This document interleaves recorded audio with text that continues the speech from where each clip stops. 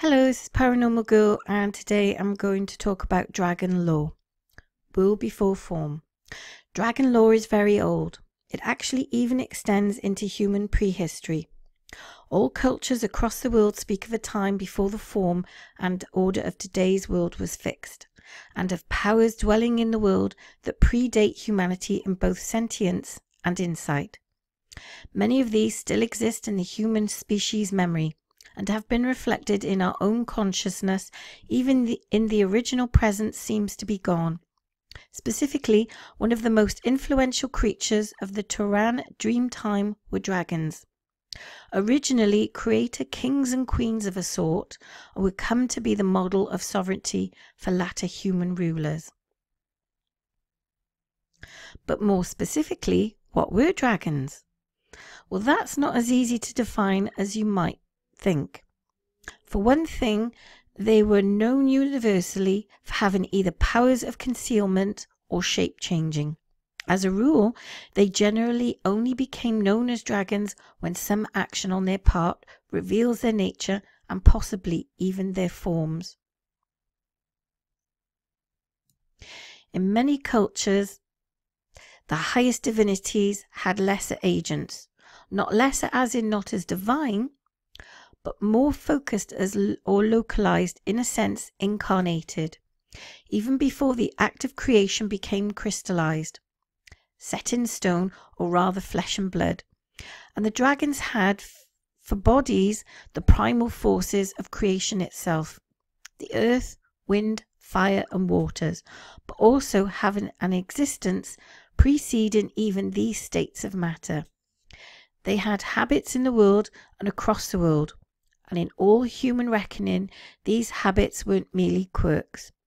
They shaped the world itself, forming the behaviours of the latter fixed elements. They also seemed to have a remarkable ability to exist beyond death, and were often the keepers of the boundary between the world and death itself. For all the dragon slaying, east or west, dragons never really died, instead reincarnating or transforming in a way that their spirit still lingers in the world itself.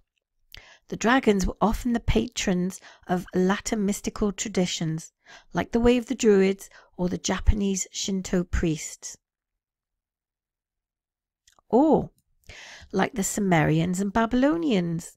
Indeed, in fact, Marduk, a demiurge-like god, was said to have slain a female dragon by the name of Tiamat, and although he slew her, she was said to live on in the world.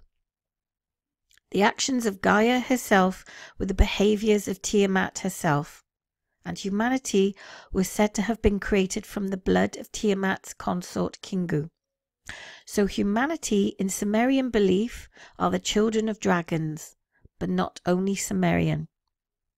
Didn't the rulers of these regions typically have themselves defied into sculpture and myth as dragon-like themselves in looks and behaviour?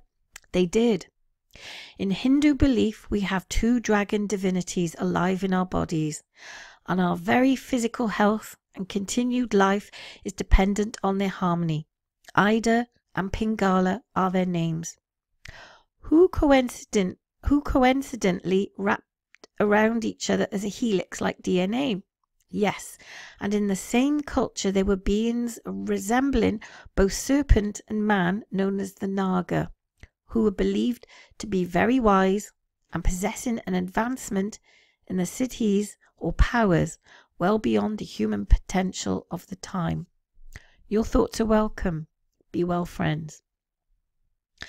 And there is one person on YouTube that has done extensive research on the Sumerians, the Babylonians and the Reptilians, and his name is Kinninigan 2.0.